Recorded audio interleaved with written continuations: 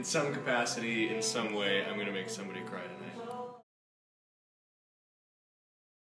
I mean, there are such worse and more degrading ways to make a living, but you do feel like you're dancing for grandma sometimes.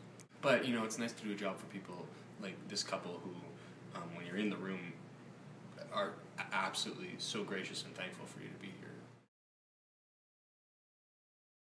We're going to go out and do some Rodgers and Hammerstein, some Enchanted Evening, because it is an enchanted evening.